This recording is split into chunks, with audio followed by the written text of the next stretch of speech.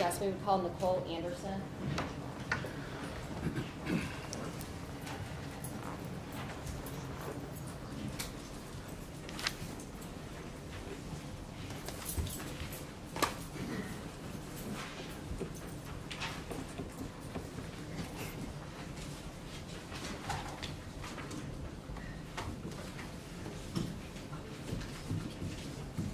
Raise your right hand, please. Do you swear to affirm that you will tell the whole truth, nothing but the truth, so help you God? I do.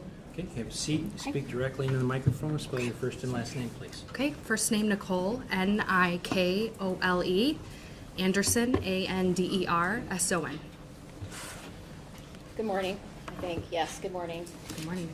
I need you to speak really loud here today, okay? Okay. All right.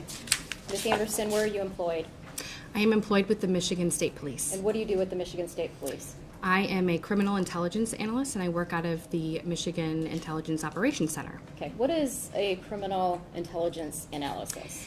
No, that's okay. A criminal intelligence analyst works alongside law enforcement officers, particularly investigators, and we assist them on case support, anywhere from providing attempt to locate, cellular analysis. We're given data and we interpret that information for investigators and prepare it for court, for instance, for court, or just for providing investigative leads. Okay, and how long have you been doing this? I've been a criminal intelligence analyst for over 8 years now. Okay, and what types of programs do you use to accomplish what you've just described? So we have an assortment of different tools and databases that we have access to. We have law enforcement databases, we have commercialized databases, we have analytical tools that allow us to produce products such as timelines, charts, cell phone analysis, mapping, etc. along those lines. Okay, and can you tell me is there a, this is going to sound like a stupid question. Okay. Is there a fixed number of programs that are available to you? It really depends. I mean, I have access, and each analyst is different depending on their different genre that they're working in. For instance, we have narcotics analysts, so they'll have more narcotic-related databases. For me, I have anywhere from law enforcement databases that will look into reports across the state. For Michigan, I have fusion center abilities, which allows me to communicate with different fusion centers across the nation to get into their databases, law enforcement databases. I also have commercialized products, or excuse me, commercialized tools that allow me to look at information that companies buy to provide more intelligence-related information. Okay, do you work with other agencies to accomplish this? I do. Yep. As I mentioned, I work with other fusion centers, which have other state agencies. What is fusion? What does that mean? What is fusion centers? So fusion centers are, every state has at least one, and it encompasses state, local, and federal partners, law enforcement partners, and we work collaboratively to produce intelligence products and share information. Okay.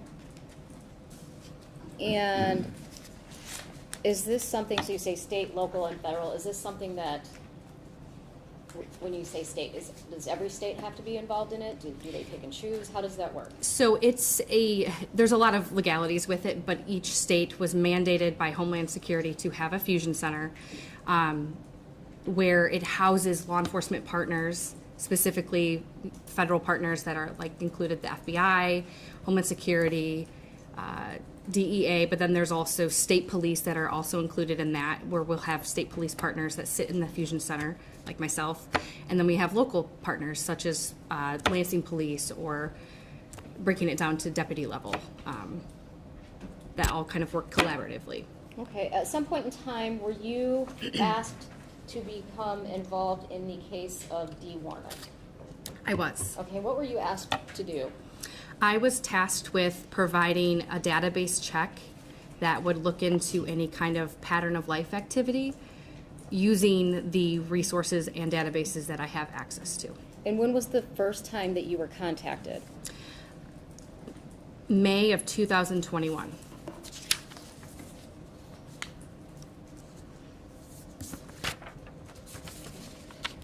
And between May of 2021 and today,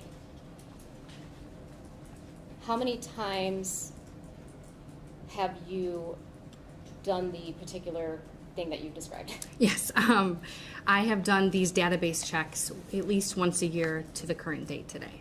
Okay. And do you recall when the last time you created a report was?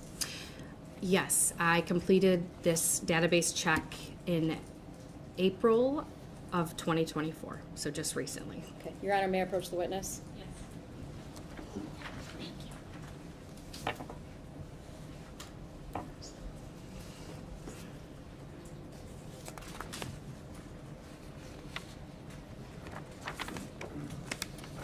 I've handed you people's proposed Exhibit 18. Do you recognize that document?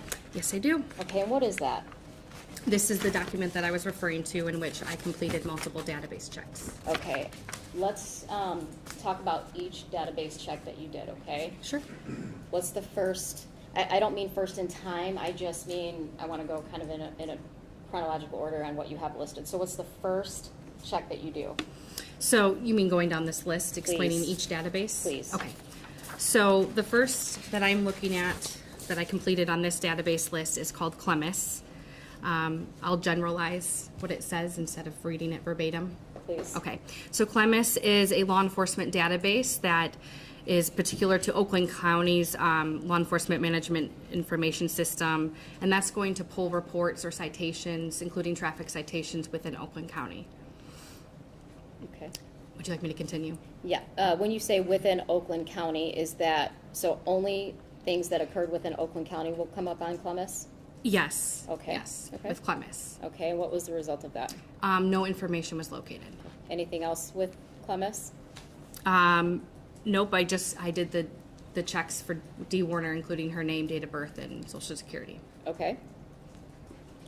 And then next on that, would you like me to continue? Yes, please. Is our EASIS, which is Michigan State Police Law Enforcement database, in which we house our reports and any kind of interaction that we come across that a person would be cited in a report. Okay, can you explain that a little bit better to me? Yeah, it's just the reporting document system that we have. Okay. That's where reports are held.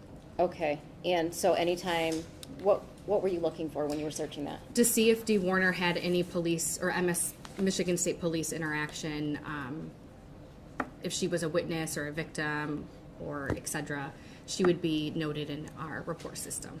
Okay, and what were your results of that? That was also, no information was located. Okay, what's the next thing you checked? Epic, which is essentially another Fusion Center tool. It's a federal tool that we can access as Fusion Center to inquire if a individual has crossed the border or has left the country. That was just me inquiring with them, so I did not do the search. I inquired it to the Fusion Center, Epic Fusion Center, and that also came back negative. Okay, when you say, I'm going to object that if she didn't do the search on Epic, then it would not be within Okay. her personal knowledge. she's allowed to indicate whether she received a result back or not. Then it would be based on hearsay. Okay, so you received no result on I it? received no result from Epic. Okay, so you, what information do you provide for that one to get a response back? Yes. Per their request on their end, they ask for the name, date of birth, and social security number. Okay, do you provide any photographs or anything like that? Negative. Okay, not for Epic? Not for Epic. Okay. What's the next thing you do? Facial recognition, and there's two categories that I have on this chart here. The first is our facial recognition system for the state police. I submitted the inquiry to them to do a facial recognition search. Excuse me. And I provided two photographs, Dee Warner's latest driver's license photo and her recent social media photo. When you say social media photo, do you recall where that came from? Yes, it was her Facebook account Okay. that was provided to me. And was it the driver's license in Michigan Correct. state issued? Yep. Okay, all right. And when you say you sent that to Michigan State Police, did that go to anybody else? It went to, her name is Jennifer Kostlin. She is our partner over in SNAP who runs these facial recognition programs. Okay. And ran the photograph for Dee Warner. Okay, and so for these facial recognition programs, where does that reach? Does that question make sense? Like, is it only in the state of Michigan, only in Lebanon County? So for this first part, I had her just run it through the state of Michigan. She then provided it, or ran it through their nationwide system. She provided a little synopsis for me to give me exact number of images that are comprised of for this. But essentially, it's ran through the FBI. They have a database that runs these photos for the states that opt into that. Okay. The second part that I ran of facial recognition search through was the states that do not run or work with this program with the FBI, and I had to go individual with each state to have them run it through their state facial recognition system. Okay, can you describe exactly what that facial recognition program is? I can't speak to the technology of that. I did work personally with Jennifer in our section. She asked that I send her Dee Warner's information, so again, her date of birth, the case number, her social security, but then also the two photographs. And she's the one that takes those photographs and runs it in their facial recognition system. Okay. And did you receive any results? Every year that I've ran it, up until now, the results have been negative. Okay. I'm still waiting for other states to communicate back with me for this year. Okay. But since the first year, 2021, that I've ran these facial recognition requests, I have been getting negative results. Okay, so you redid this, you said on what date? I think you gave me the date here. April, yep, 24th was, I submitted all the requests to bid, or excuse me, to facial recognition. Okay, and so when you say every year but this year, you've got no results, is that just based on the fact that you haven't received results yet? Correct, do you yes. have, okay, I just... Yep. Okay, and what's the next thing that you do? So next I ran some checks through LEAN, which is the Law Enforcement Information Network System. It's a statewide computerized information system, and it provides and maintains a computerized filing system of accurate and timely documented criminal justice information readily available to all criminal justice agencies. So I ran Dee Warner, again, her identity through LEAN, and received negative results. Okay, to pop up on LEAN, so if I'm searching for Dee Warner and Yes. I find her on LEAN, tell me how I'm going to find her on LEAN. Well, there's many different reasons she could be in LEAN. If there's a warrant active, if she had a traffic violation, if she was arrested, her Secretary of State information could also be housed in that. There's quite an assortment of different information that could be found there. Essentially, that's what I was looking for, though. Okay, and what were the results on that? Negative. Okay. Next thing. Michigan Department of Health and Human Services, EBT, that's Bridge Card. So essentially I was looking to see if Dee Warner had filed for any state assistance through Bridge Card, and that was negative. Okay. And then next was Michigan Department of Driver's License and Vehicle Registration. We have another system in which we can check to see if she's applied for a recent driver's license or if she had registered for any vehicles, and that was negative. Okay, so when you say the Michigan Department of State, do you get notification if there's an out-of-state driver's license that was applied for? Not in this case. Okay. This was just Michigan-based. Okay. And I apologize, did you tell me what the results were of that one? They were negative. Okay. And the next thing? Michigan Unemployment Agency benefits. This was me submitting a request to see if her social security number had flagged any unemployment or employment salary, and that came back as negative. All right. Next thing? Index. This is another database. It's a federal database. It provides criminal justice agencies with an online tool for sharing, searching, linking, and analyzing information across jurisdictional boundaries, a national repository of criminal justice records submitted by agencies from around the nation. Index enables users to connect the dots between data on people, places, and things that may seem unrelated in order to link investigations and investigators.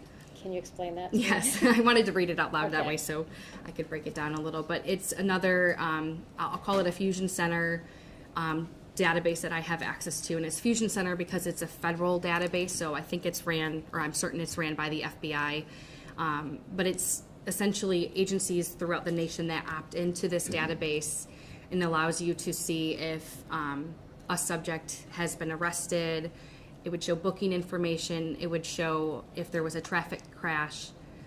Again, these are for agencies that opt into this, so I can't be certain how many agencies have been, but it is nationwide. So it was a good agent or a good database to check in this circumstance, and it was Okay. negative. Next thing. Oh yes. BS&A Online. These are public record searches that allow title companies, realtors, and other interested parties to view municipal information from a variety of BS&A software applications used by that municipality. I searched Dee Warner in Lenawee County to see if there had been any changes in any taxes or property that she had bought or sold, and from the time that I started these searches in 2021 till today, or until April 4th or 24th, 2024, it was negative. Okay. Next. Yep. Clear and TLO, which is listed on the bottom of this list, they're very similar. They're those commercialized databases that companies buy, companies will buy people's personal information pertaining to credit card information, mortgages, cars registered, and they're pulling from different different platforms and different systems, if you will, to get that information. And Okay. for both TLO and Clear, they were negative. Okay. So, under clear, one of the results has a linked address. Yes. What does that mean? When I ran Dee Warner and Clear, it originally had looked like she had been linked to this address that I provided. Through further analysis and asking the detective to follow up on it, it was found that her son, Zachary Bach, is a real estate agent. And so that's how it linked Dee Warner to that address, because obviously it's her son and it also provides associates. So we were able to deduce that that's where that address had been provided. Okay, so clear, just so I understand, I don't want to put words in your mouth. That's okay. Clear and TLO will also give you results of people associated with Dee Warner? Correct. Okay, Yes. and so do you have to do further checking into those items? Yes, yep, and that's why when I saw that she had been linked to a recent address, I followed up with Detective Sergeant and had them look into that. Okay, all right. What's the next thing you did? JDW, which is the Judicial Data Warehouse, this is essentially just a court housing station that provides court proceedings, and it's statewide, depending on which agencies opt into that as well, and that was also negative. Okay. Next thing? Leads Online provides access to transactions from thousands of reporting businesses. These are your pawn shop businesses. This is also nationwide, so I'm able to see if the subject that I'm looking for had any kind of transactions with pawn shops, and if you know, she sold or bought something, or they sold or bought something, I could be able to see Okay. that through this database. What were the results? Negative Okay. in this case. Next thing? NICB, law enforcement, criminal justice, and regulatory agency personnel may obtain online access to ISO Claim Search, the world's largest database of property casualty claims. This database includes property casualty claims, data on property, automobiles, physical damage, theft, etc. This is a database that if someone wants to claim an insurance claim, this would be a database that we could check. Okay. And that came back negative. All right. Next is NPLEX. This was not applicable to this case because it's a narcotics database for people who want to buy over-the-counter medications to create methamphetamine. I'm not able to run that search because there's no drug nexus in this situation. Perfect. And then last I mentioned the TLO is another one of those commercialized databases, very similar to Clear, and that was negative.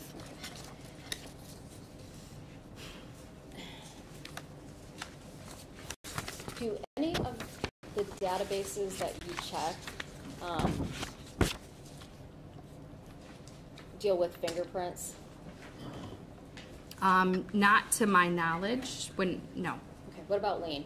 Well, Lean, yes. My apologies. I Oh, stand it's corrected. Lean would check for fingerprints based on the search that you're doing. Oh, okay. If somebody were to be unidentified in a hospital or even deceased, I don't know. and that you were able to get a fingerprint from them, would that pop up as a hit for you when you search? Because Dee Warner was missing, or she's labeled as missing and lean, it should, from my understanding, indicate that there's been a fingerprint linked to her if her fingerprints were in the database to begin with. Okay. The report number 18 that I've handed you, you're the one that created that report? This one here? Yes. Correct, yes. And it's in the same condition as you gave it to me? Correct, yes. Okay, I'd move to admit People's Proposed 18. Yes, Your Honor, it's a report made by law enforcement, and therefore I would object to it coming in. It was made in anticipation of litigation. People's Proposed Exhibit 18 is admitted for plenary purposes. Thank you. I have nothing further. Thank you.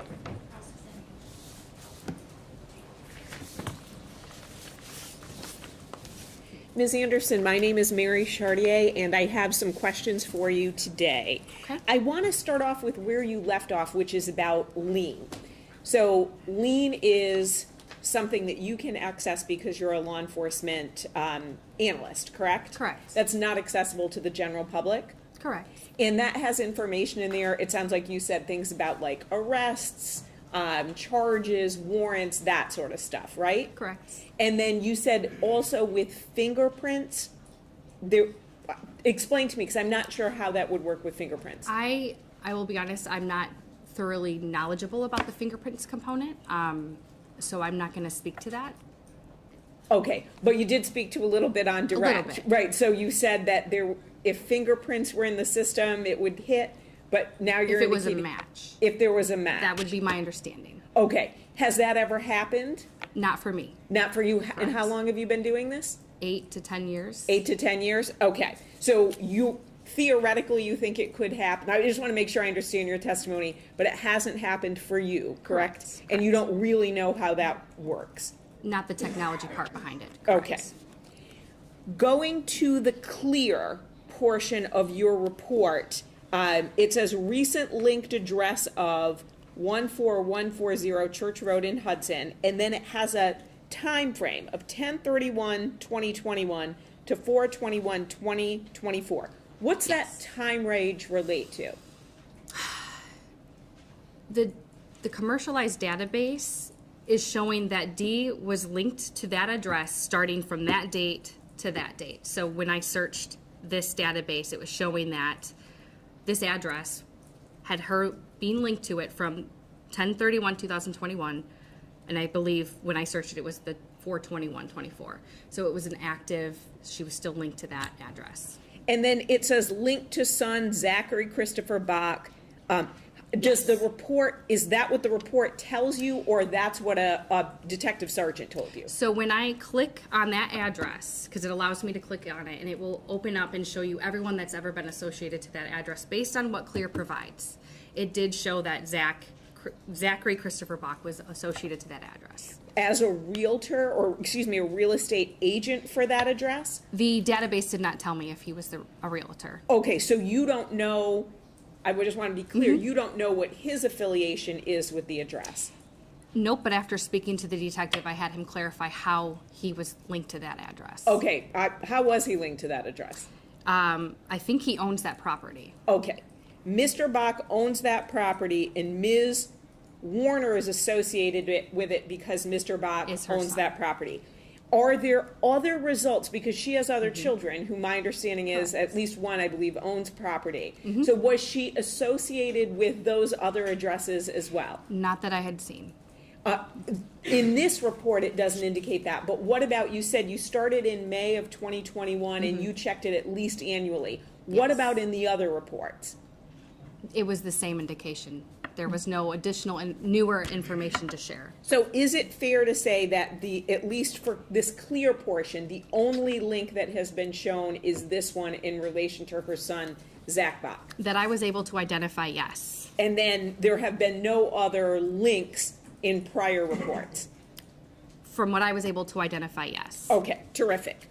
And then also you said Clear is a private database. Correct, yes. Only as good as the information that goes into it, right? Correct. And that's probably the same for all of this, correct? It's only as good as what the database shows.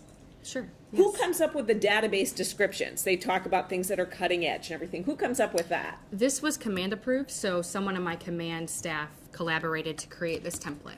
Collaborated with who? Another analyst. And not you. Correct. Why did you start off with Oakland County? Now, this looks like the database might be in alphabetical order, but why check Oakland County? Because it's a law enforcement database that I have access to, so we were going to check it. I guess my question is there any association between Ms. Warner and Oakland County, or this is just a standard part of what you check? It's a standard part of what I check. It sounds like all of these are standard for Correct. you. Yes. And many of them seem to be law enforcement related. Somebody at MDOC, JPay, which is the email system, right, with Michigan Department of Corrections. So if someone wants to email someone in there, Correct. if someone's not emailing a prisoner, they're not going to pop up on JPay, correct? Can you repeat that question? Sure. So JPay is communication with folks at the Michigan Department of Corrections, correct? Correct, yes. And so if someone is not communicating with someone at MDOC, they're not going to pop up on JPay.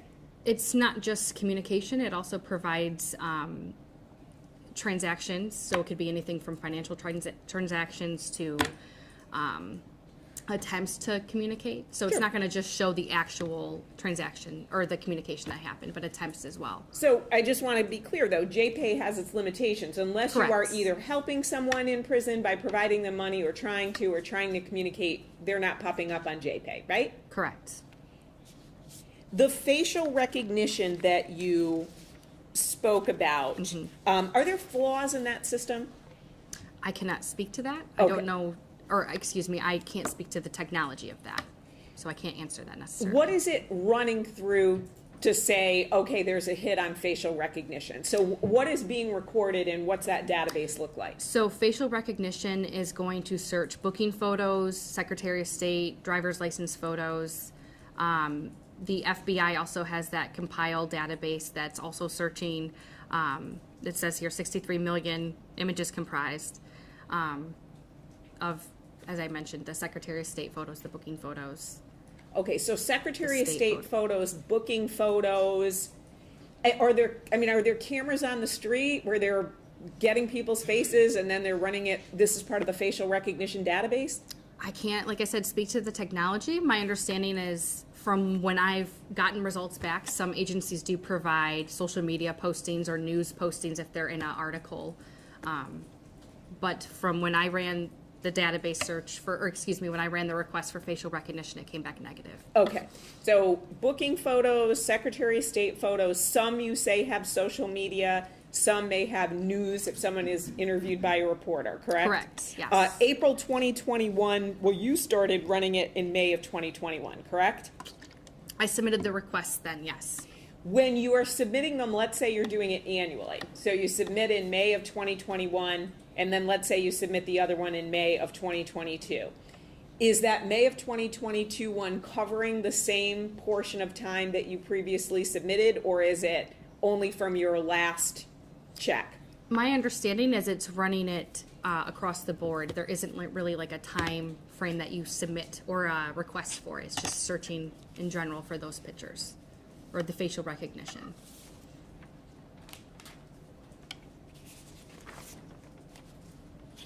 Do you know how many people wouldn't show up and this might be a question you can't answer, but how many people wouldn't show up in the database? So someone, for example, doesn't have a driver's license, never been arrested, so they don't have a booking photo, they don't own property. Do you know how many people would not be captured by this sort of analysis? I would not be able to speak to that.